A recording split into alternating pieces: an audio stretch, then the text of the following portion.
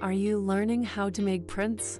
But you're a starving artist and need the best bang for your buck. Here's what I did so you don't waste your time. To get started, you need supplies. For $14.99, you can get the Speedball Speedy Carve Kit. This 5-piece kit comes with a basic tool, 2 blades, 1 block, and tracing paper. Here's the tool.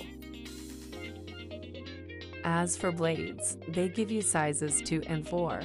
The round part of the blade fits between the wooden pieces.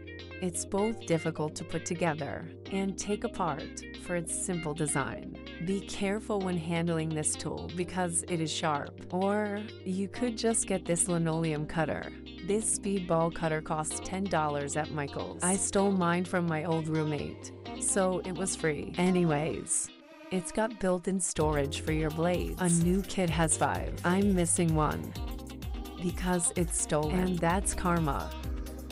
But this one is easy to put together.